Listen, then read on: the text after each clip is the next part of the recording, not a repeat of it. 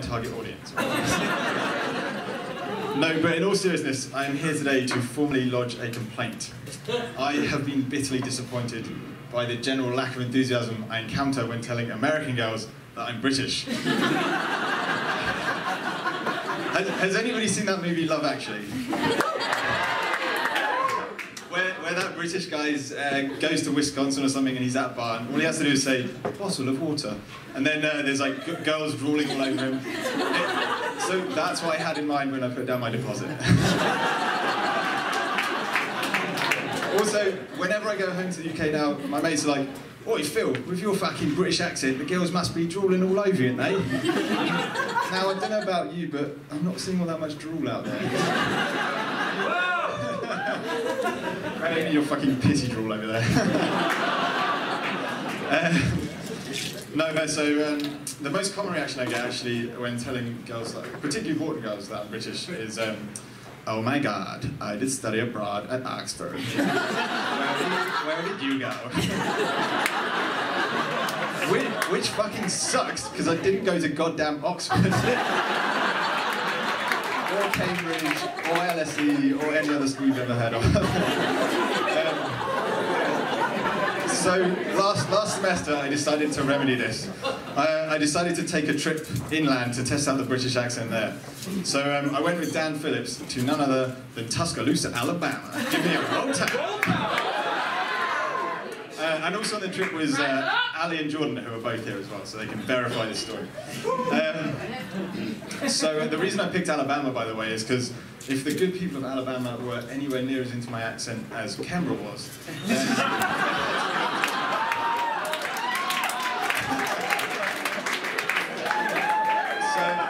So anyway, I'm at a bar and it's like a honky-tonk bar with a band and people wearing cowboy boots and shit. And there's this bloody gorgeous southern girl sitting next to me. So I break out my emergency sex monocle, which, by the way, all British guys carry a standard issue for just this occasion. So I turn to Dan, and in my loudest, poshest British accent, I say, Daniel, old bean, what do you say we procure another bottle of the Margaux 82, what? The girl has been listening, she spins around excited, she's like, y'all's got a funny accent, where are y'all from? I'm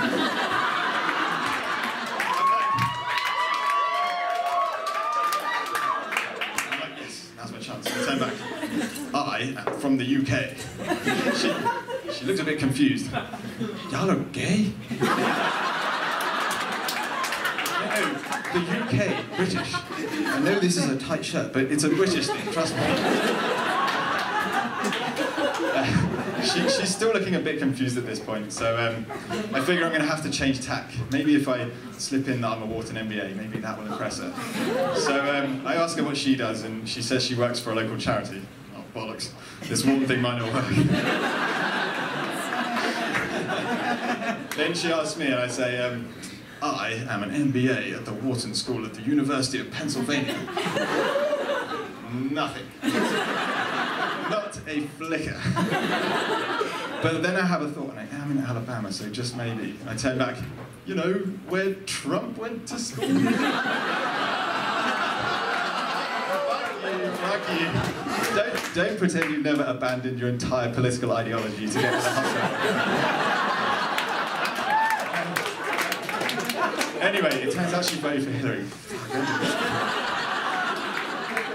So, it's not going very well, but I figure I've got one more trick up my sleeve.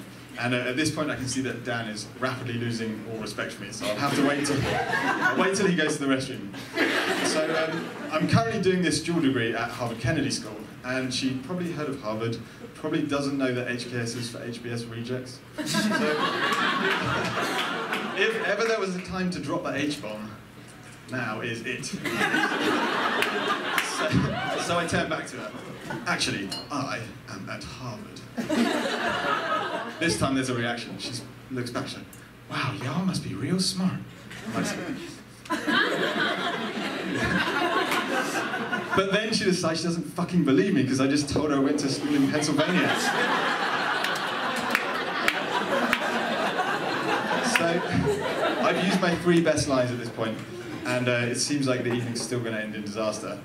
I'm just going to have to resort to my go-to backup maneuver for when all else fails.